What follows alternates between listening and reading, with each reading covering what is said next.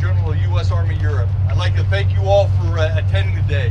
We're very proud of what is occurring today with the deployment of the 3rd Brigade Combat Team, 4th Infantry Division, which, as General Ray said, is a visible sign of the continued U.S. commitment to peace and security and prosperity on the continent of Europe. What is significant about this deployment is this Brigade Combat Team is bringing all their equipment from the States. It is enabling us to build additional readiness within the United States Army and also readiness within our NATO allies. By bringing their equipment from home station, you're able to see the complexity of this operation, the ships on both sides of us. We're able to exercise the strategic lines of communication. We're able to exercise all that it takes working with our allies to have freedom of movement and speed of assembly so we can move where needed to ensure we are ready to maintain the peace and deter any potential adversaries. At this time, I'd like to introduce Major General Duane Gamble from the 21st Theater Sustainment Command, which is truly the brains behind this complex logistical operation. Good afternoon, my name is Major General Duane Gamble. I'm the Commanding General of the 21st Theater Sustainment Command. We're headquartered in Kaiserslautern, Germany. It's our mission to receive, stage, and onward move this brigade from the port of Bremerhaven to Poland, where it'll prepare to exercise and conduct operations with our NATO allies. We'll do this over a 10-day period. Currently, we're on the morning of day 3. We'll do first, the deployment started at home station on 3 vessels, 2 of which you see here docked at the port. The first vessel has already been downloaded and has departed this station. We'll move them forward from this location via rail and convoy while the soldiers fly from home station direct into Poland and prepare to receive this equipment, where the unit will then prepare to configure its equipment for training and exercises across Eastern Europe. We'll have a convoy as well that will traverse Germany. That convoy will leave tomorrow, and those soldiers will operate their vehicles across Germany and into Poland to link up with their parent brigade. The last piece is we couldn't do this without our allies, our host nation Germany, that enables everything the U.S. Army does in Europe.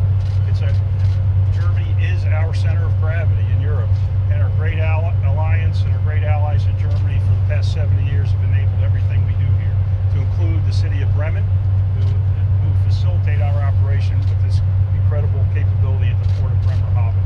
With that, I would like to introduce one of my allies, Brigadier General Zimmer, the commander of the German Logistics Command. Good morning, ladies and gentlemen. I'm Brigadier General Winfried Zimmer, Commandant of the German Armed Forces Logistics School. And with that school, we are belonging to the Joint Support Service. And with the Joint Support Service, we are happy to give support to our American allies for that very important exercise and operation here in Germany towards Poland, so towards the east flank of the NATO. We are serving the Americans by providing movement control, military policemen, as well as logistical support. Also in my school in Garstedt, there we house right at the moment around about 400 American soldiers plus 600 vehicles. Thank you very much. Okay, ladies and gentlemen, with that, I'll open the floor to questions. Yes. Hello, hi, my name is Jan Polechowski, I'm from Polish Public Television, and I have questions to General Ray. Can you tell us how many rotations are already planned? Can you go to the microphone, please? So as we said earlier, that this is continued effort. So we have a great deal of effort going on all over Europe, from the maritime, special operations, land, and air. This particular operation will be followed very closely by an aviation brigade that will be coming in. And we intend to keep these rotations, as we say, heel to toe, so one after another. We'll keep a steady presence here. Further details, I'd hand you over to General McGuire. Just to add upon what General Ray said, this is heel to toe, which means before this brigade redeploys, another Armored Brigade combat team from the United States will deploy with all their equipment. So once again, we're getting additional repetition in so we can learn. It's been fantastic on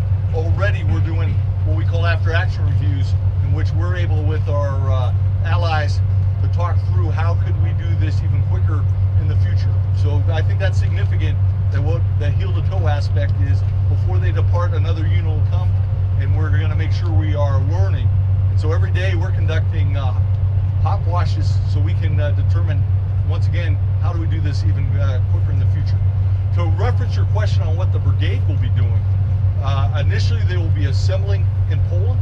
They will be going through in tactical assembly areas activities to make sure they are ready to fight, and that means they're able to shoot, move, and communicate.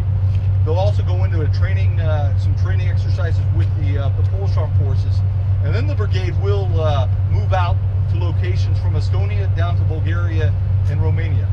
And then during the course of their 9-month deployment, we'll bring, once again, mass the brigade together so they can practice, once again, the speed of assembly and exercising the criticality of freedom of movement.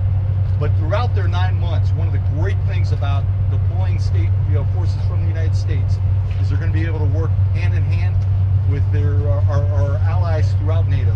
So both from the Polish armed forces, but also here in Germany, throughout the Baltics, and also the Black Sea. So we're very excited. So it's first but not the last rotation.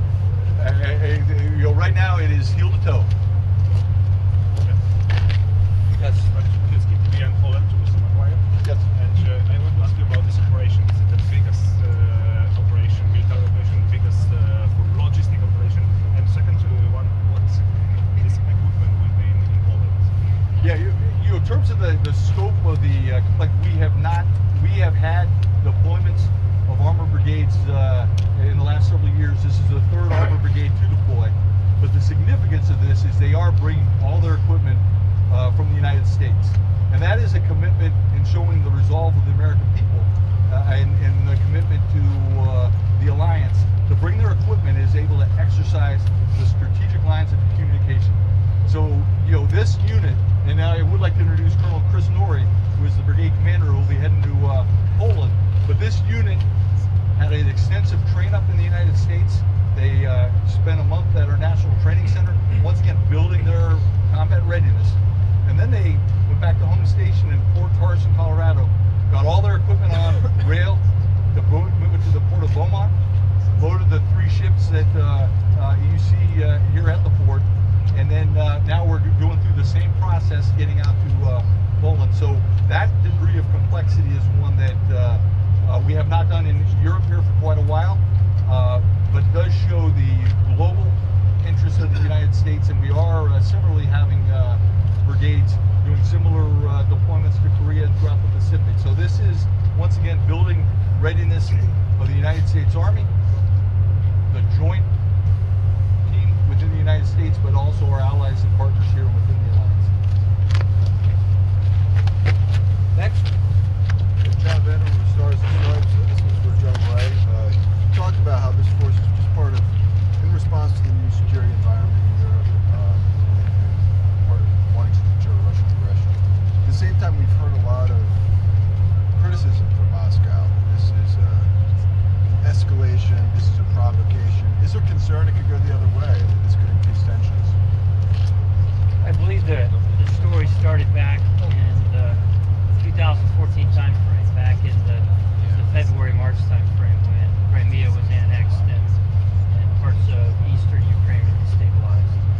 It was then that the U.S. and European leaders met in Warsaw and discussed what to do about that particular situation.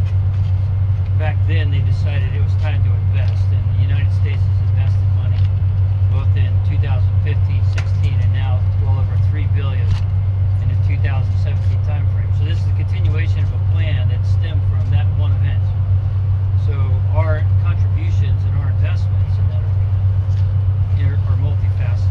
It is, like this, a very important rotational presence, a very clear signal. It's an increased exercise capacity and focus. It is spending time and energy with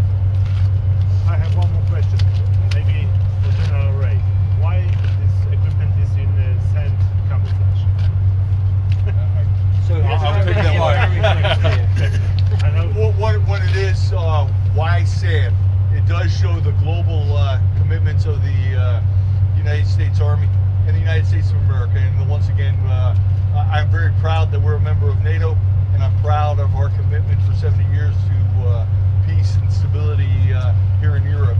But this unit has recently been focused on the Middle East. They just got back from the National Training Center, which is in Fort Irwin, California.